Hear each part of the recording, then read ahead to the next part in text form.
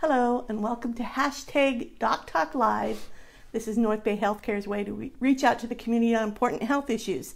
With us today is orthopedic surgeon Neil Pathare, and he's going to be talking about knee pain and some of the treatment options. Dr. Pathare, take it away. Great, thanks so much.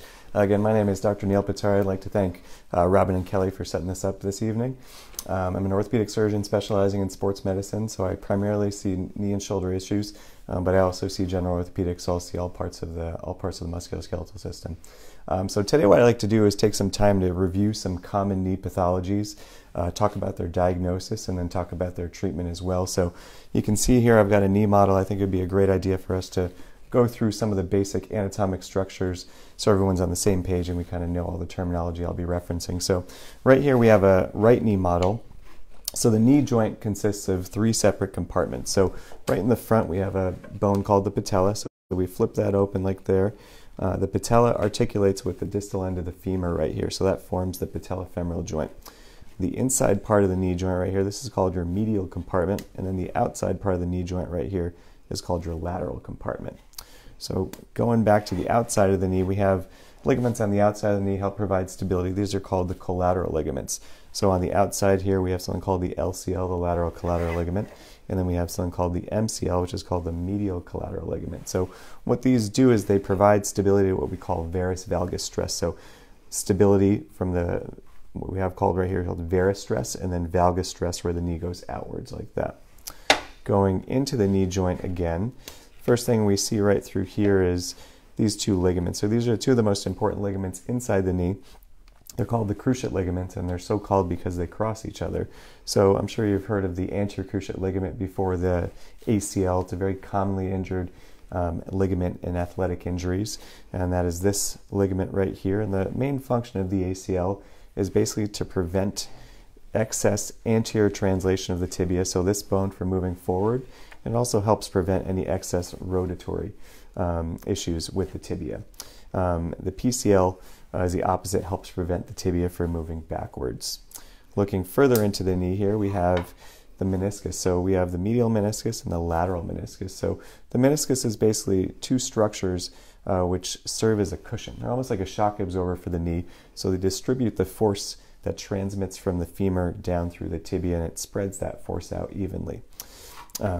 So that's kind of in a nutshell. One other thing I wanted to mention, so cartilage obviously is also a really important structure in the knee. So it's the white on the end of the chicken bone. It's that slick surface. So there's cartilage all along this area right here, the distal end of the femur. There's a very, very thick layer of cartilage underneath the patella, and then also the tibial plateau right here has a thick layer of cartilage on it as well. So that in a nutshell is kind of some basic knee anatomy, which I'll be referencing throughout the length of our talk tonight. So the first knee pathology I wanted to talk to you about tonight is something called patellofemoral syndrome. So this is by far the most common knee issue that I see every day in patients. What it basically is, it's an irritation of the structures in the front of the knee. So again, going back to the model here, it's an irritation of structures in the front of the knee. Sometimes you can get some softening of the cartilage underneath the kneecap through here. And the pathogenesis, the cause for this pain, is usually a maltracking or a muscle imbalance. So what can happen is the patella can maltrack. You can see here that this is a nice V shape, and it fits nicely into the groove. So if you have any type of maltracking where the patella comes off to the side, that can predispose you to getting pain, irritation in the front of the knee. The other thing is if you have a really tight quadriceps muscle, so if you look on the side, this is the quadriceps tendon. Quadriceps muscle would be right here. If you have a really, really tight quadriceps muscle, that can actually push down on this joint, and it can lead to increased pressure in here, and that can worsen the symptoms. So commonly what you hear for patellofemoral syndrome, you'll hear of patients complain of pain going up and down stairs, pain with squatting and with lunges, and then sometimes runners will also get this. It's also called a runner's knee. So the good news is it's very easy to treat. So the way we treat this is we address the way we treat this again is physical therapy, home exercises. We do anti-inflammatory medications. In rare circumstances, we might use a cortisone injection. It's really easy to diagnose in the office. So when you come in, you'll get a thorough physical examination. We'll get x-rays where we can go over all the alignment of the knee joint.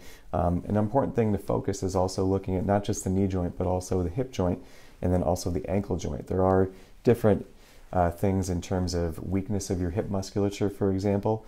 That can lead to maltracking. If you have any type of flat foot deformity or anything like that, that also, and poor shoes that don't provide support, that also can lead to issues with your knee joint. So it's really a comprehensive exam that you'd be getting when you come in. And again, we talked about all the treatment options that you would have. Usually in the vast majority of patients, that simple basic physical therapy, home exercises, anti-inflammatory medications, and icing, a little bit of activity modification really takes care of this problem really well. So moving on into the knee now, I want to talk about another very, very common issue that I see in patients. So that's meniscus tear. I'm sure everyone knows of someone or has a friend or has had a meniscal tear before. So again, going back to the knee model of the meniscus, there's these two round structures right here, and the main function of the meniscus is to provide force distribution, so that way you don't have point loading on the cartilage. And this basically helps preserve the life of the cartilage, and it decreases the amount of stress on the cartilage. So a lot of patients will end up with wear and tear as time goes on. Like anything in life, things can wear down, like your knee, your meniscus can wear down. So you can end up with something called a degenerative meniscus tear. Now, the good news is all meniscus tears do not need surgery. Degenerative meniscus tears, we usually treat them with basic things: physical therapy, home exercises, oral anti-inflammatory medications, cortisone injection, icing, activity modification. Usually that will do the trick, and the reason being, most degenerative tears, the meniscus is a little bit weak, it's a little bit brittle, so given enough time, it can actually smooth itself down to the point where the tear actually won't bother you. In rare circumstances, if patients do have continued pain with conservative management, if they have anything like mechanical symptoms, meaning if the knee locks, clicks, or catches, that could be a more serious issue. For example, if they have a flap of meniscus tissue, and that would necessitate surgery. So surgery for meniscus, it's really simple surgery, outpatient procedure, usually takes about anywhere from 10 to 15 minutes depending on the tear pattern. It's two small incisions that we make in the front of the knee joint, and we go in one end with what's something called an arthroscope. So that's a little instrument that has a camera around it, at the end of it, and then we have all of our instruments that we use, our shavers, our biters, that we use to clean up the meniscus, coming through the other portal. And at that same time, we're able to take a look at the entire knee, the joints, the cartilage surface, etc., and we can see if there's anything else going on in the knee that needs to be addressed. Going back to the meniscus here, in a younger population, meniscus tears are also very common. If they have a cutting athlete that has an ACL tear, for example, they can be commonly associated with meniscal tears. So in a young athlete, we try our best to fix these tears. The reason being, again, the meniscus can help preserve the force transmission between the femur and the tibia, and that's what we want, because if we just go in there and we don't fix the meniscus, if we take it out, those patients, we've come to learn, will develop arthritis at a later point in life, because they don't now have point loading. Now the force transmitted from the femur to the tibia isn't nice and spread out evenly. Now it's point loading, and the cartilage doesn't like that, so it can end up degenerating.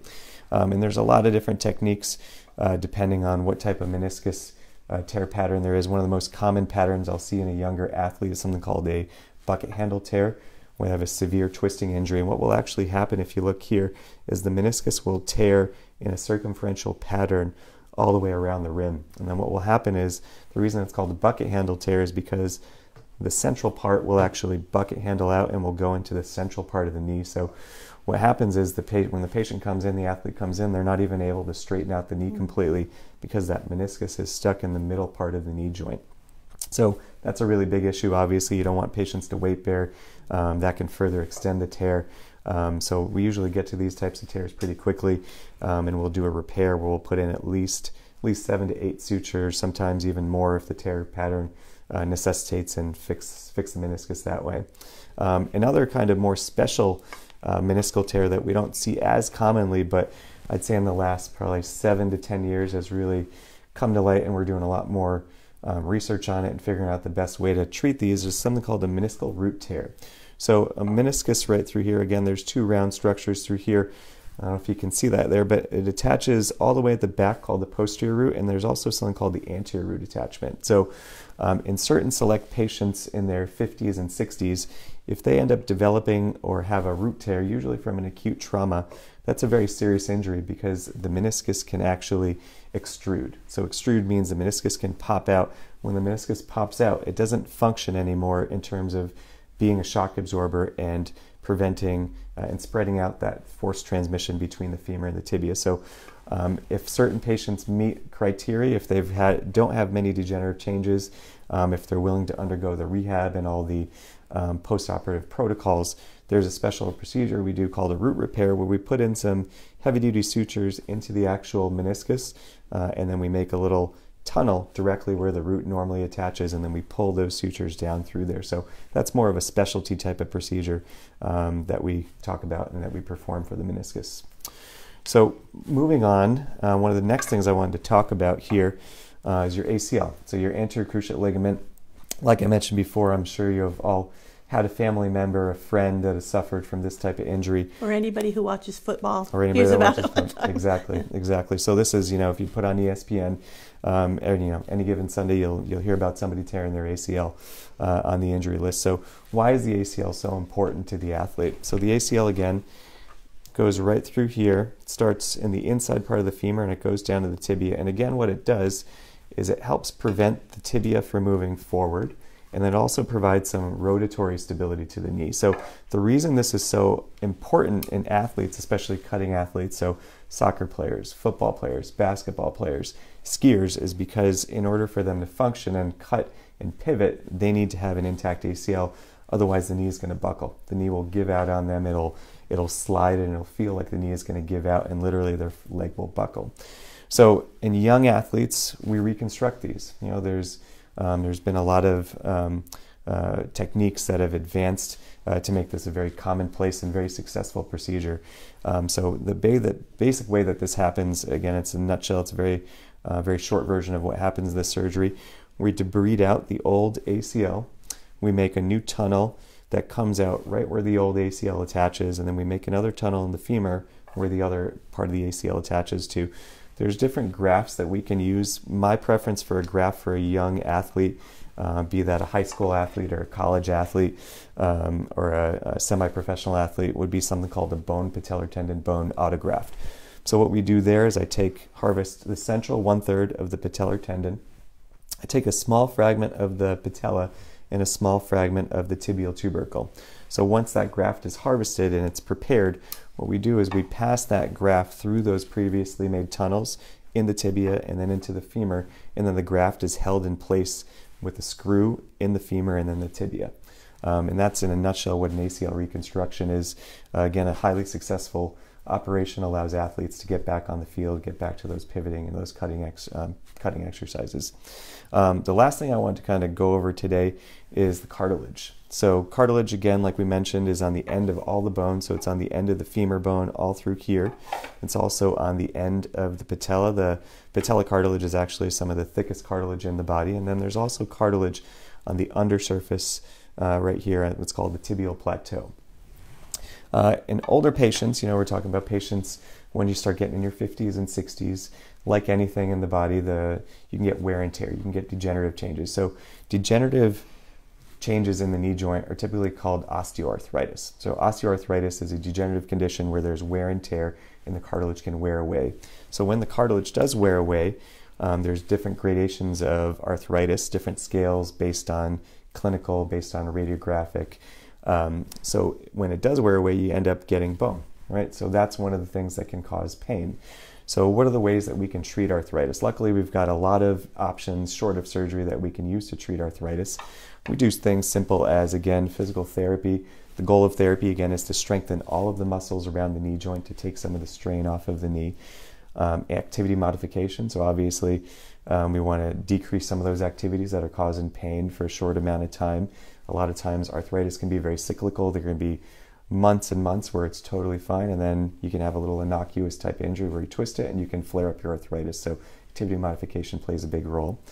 There are different types of medications, oral anti-inflammatory medications, anti-inflammatory creams, icing plays a big role. Usually that's what we start with. When a patient first comes to see me in the office and we diagnose them with osteoarthritis of the knee, we'll start with all those basic things. Other options we have are something called the cortisone injection that we talked about earlier, so just an anti-inflammatory medication. There is something called the viscosupplementation injection that is shown to be very successful as well. That typically I'll offer to patients who have more minor to moderate arthritis. It typically doesn't work as well if you have very severe arthritis, unfortunately. What a viscosupplementation injection is, it's a thick gel. It's constituted from hyaluronic acid. So hyaluronic acid is basically one of the constituents of normal joint fluid. And basically in the lab, they've reproduced this hyaluronic acid, and it's literally a thick gel that gets injected into the knee. There's various formulations, various companies that we use out there. The way it works is basically a simple injection. You come into the office for once a week for 3 weeks. You get the injection, and then hopefully that works out for you. So that is something short of knee surgery, a total knee replacement that we have an option for. Cartilage also, obviously, doesn't just, our injuries don't affect older populations, they affect younger athletic populations as well. Patients that get ACL injuries, for example, meniscus tears, they can sometimes have combined cartilage injuries. So they can typically happen in what we call the weight-bearing zone of the femur. So you can see right here, this anatomically is called your medial femoral condyle. This is called your lateral femoral condyle through here. So sometimes patients can end up with a shear injury where they actually knock off a little piece of cartilage. So luckily we have a lot of different options here for cartilage restoration procedures, what they're called, if patients have a focal area that's not diffuse osteoarthritis, diffuse degenerative changes. So the most simple of this is something called a microfracture procedure. So what happens is if you have a circular lesion, let's say it's about 1 centimeter in diameter here, what we can do is clean out to the base of the lesion, and then what we'd use is it's a tool called an awl. So it's got a little sharp point to it, and we make a series of consecutive holes in the base of the lesion, and the thought process is it creates stem cells. All the marrow constituents come out and they form a little clot right over the actual area. So that clot eventually will turn into something called fibrocartilage. Now, fibrocartilage isn't the same thing as hyaline cartilage. Hyaline cartilage is what you're born with, right? It's what your knee has right when you're born with. Fibrocartilage is good, but it doesn't have the same wear property. So it's not going to be the exact same as hyaline cartilage, but patients will still get a good clinical result from that procedure. Other options out there, there's something called an Oates procedure. That's an osteochondral allograft transfer. So what happens there is we take a piece of cartilage and the underlying bone from, say, an area here. This area right here is anatomically called the intercondylar notch. So the cartilage is not as important, not as vital here. So we'll take a plug from here and literally we'll carve out a cylinder in the area where the defect is, and we'll transplant that plug from this location to this location and make sure that the cartilage surface is nice and smooth. So the good thing about this is it's not fibrocartilage, right? It's actually transferring hyaline cartilage from one area of the knee to another. Another option for cartilage restoration is something called a Macy procedure. That's something called a matrix-induced autologous transfer, So what happens there, it's a pretty complex procedure. We have a two-stage procedure where the first time we go in, we'll take a cartilage biopsy. So we'll literally take some cartilage from some areas, again, from an area that's not as important in the knee, and that cartilage actually gets sent to a lab, and once it gets sent to a lab, it gets replicated and it gets put into a little matrix. So a matrix is a little collagen type of material that we can actually cut out the shape of, and then we can actually glue that in with the fiber and glue directly into the base of that defect through there. So that kind of in a nutshell is some of the things I wanted to go through. I hope this was helpful for you. Again, these are just some of the few diagnoses that I see on a common basis. I tried to pick a few things that I commonly see in the office, so if there's anybody that's suffering from any of these types of injuries, I'd be more than happy to see in the office. And obviously we're on the Facebook live stream right now, so I welcome any questions. Well, we have a few questions that have come in. Sure. And thank you for those of you who are posting a question. All you have to do is hit the comment button and type it in. We'll be able to see it and pass it along. Raquel is asking, is surgery the only option when the cartilage is gone from the knee area? So Raquel's question, to repeat, is surgery the only option if cartilage is gone? So great question. Again, it really depends on the size of the cartilage lesion, right? A lot of times if we're talking about a diffuse osteoarthritis, we're talking about degenerative changes that are very diffuse in the knee joint.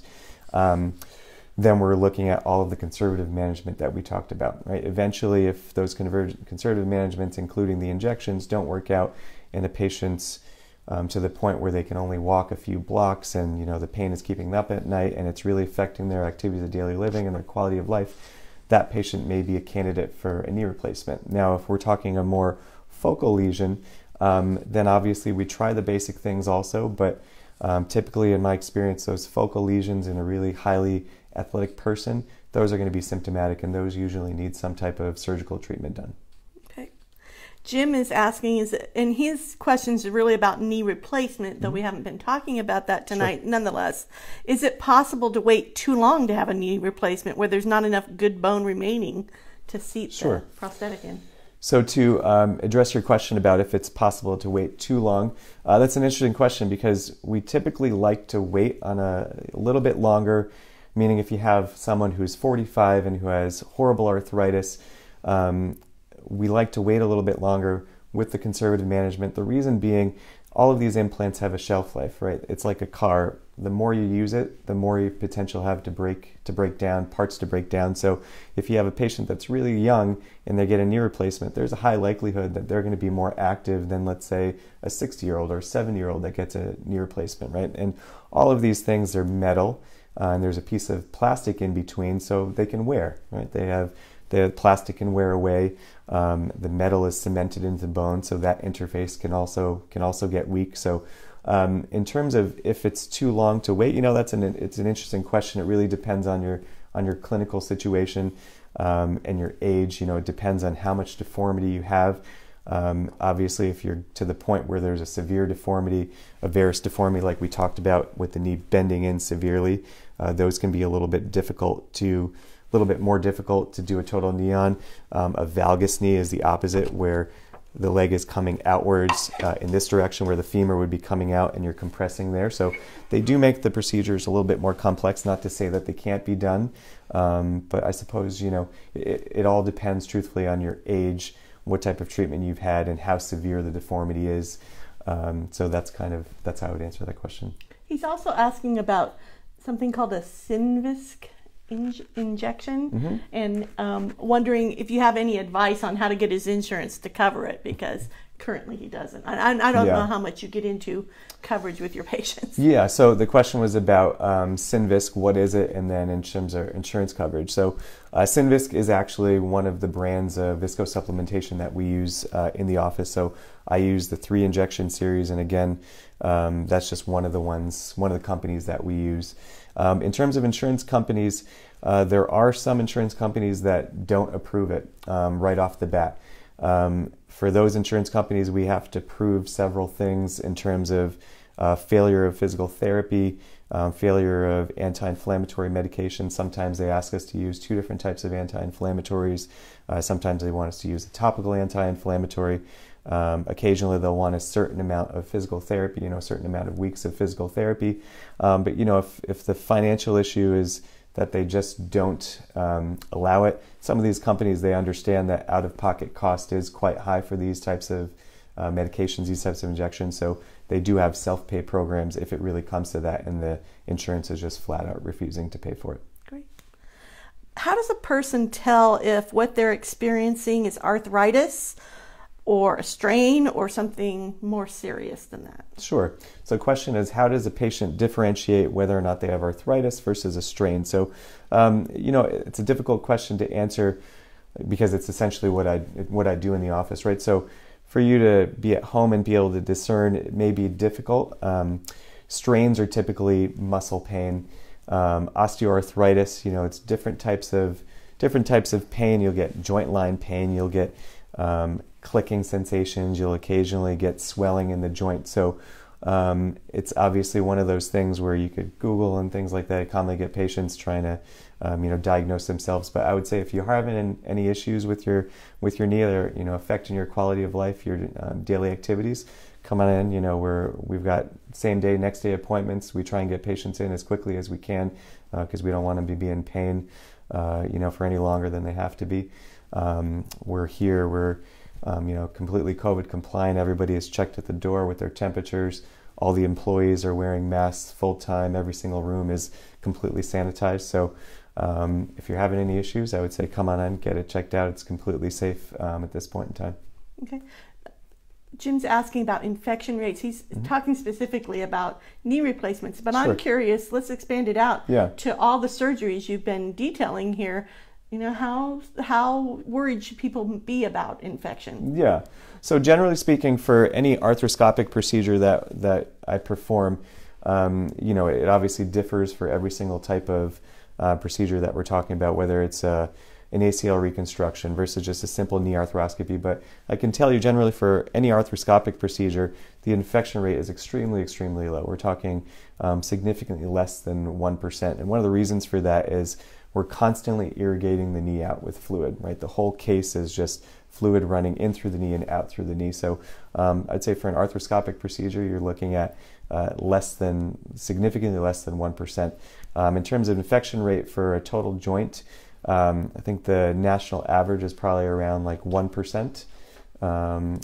Sometime, you know, some people will quote about 2% for a total knee or total hip arthroplasty.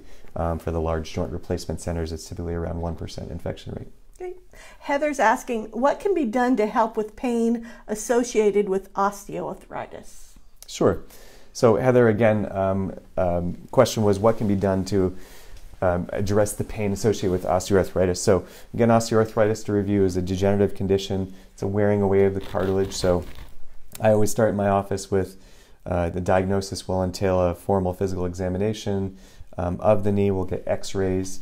I like getting weight-bearing x-rays so we can see what the joint surface looks like. We can see if there's any narrowing. And then what we'll do is we usually start with basic things like I'd mentioned.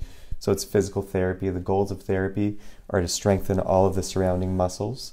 That's going to take some of the load off of the knee.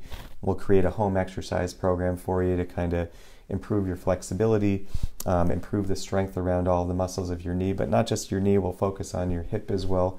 The hip is a really important joint when you're dealing with knee pain. You want to make sure that you have a nice strong hip girdle musculature in order to make sure you're not putting too much strain on your knee.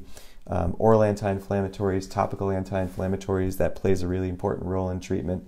Activity modification, like I had mentioned, a lot of times you can have a patient that's doing a lot of squats and lunges, they're going to the gym, so things like that can really inflame the arthritis, so we want to hold off on those, stay away from those for a few weeks, let things calm down.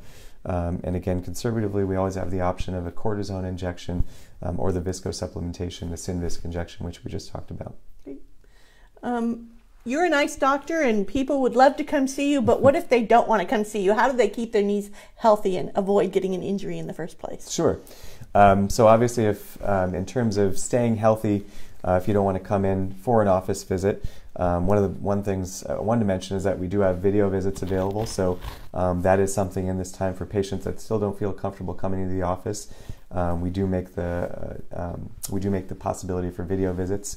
And they're great, they're fantastic. The connection is excellent, it's not choppy at all. So the only downside of that is we can't do a formal physical examination, but obviously if you come in we can get x-rays. But in terms of general knee health, the things that you want to do to stay healthy are like anything else. You want to stay active, you want to make sure you have a well-balanced diet, you want to make sure you're exercising, keeping your weight down. Those are all things that can really benefit with any joint for that matter, and then just your overall health as well. And are people who've suffered a knee injury or a surgery even before, are they more at risk for re-injury? Sure. So the question is, if you've had an injury before, a surgery before, are you more at risk at injury? So that's an interesting question that Robin poses. There are some diagnoses out there, even after surgery, that put you at an increased risk. I'll give you an example is female athletes with an ACL reconstruction. So we know that female athletes at a baseline compared to their male counterparts, we're talking about adolescents, teenagers, they're at a substantially increased risk of getting an ACL tear compared to their male counterparts, and there's anatomical reasons, hormonal reasons, neuromuscular reasons for that. They don't have the females' landing mechanics compared to males. They have what's called a valgus knee, so they put a tremendous amount of force on their ACL. So females, believe it or not, are one of the genders that are going to be at an increased risk of getting a repeat ACL injury, not only to the same knee, but to the contralateral knee. So that's one of the things I can think off at the top of my head. Other than that, different types of pathologies, there's so many different pathologies that we deal with that we fix. But generally, besides that one, we generally try and fix these and, fix them for life so they don't bother you down the line. Great. Well, we're hitting right up on our, we're exactly at our 30-minute limit. So just a reminder, if you guys have questions, you can still post them even after the chat ends. We can always email them to Dr. Pathare and get answers for you. Our next Doc Talk is on Tuesday, the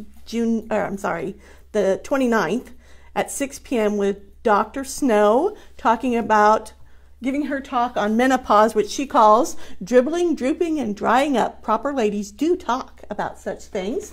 So we want to make sure you tune in for that. If you want to reach Dr. Pathare, his office number is 646-5599. And that's the 707 area code. So thank you all for tuning in, and thank you, Dr. Pathare, for your time. Of course. Thank you so much.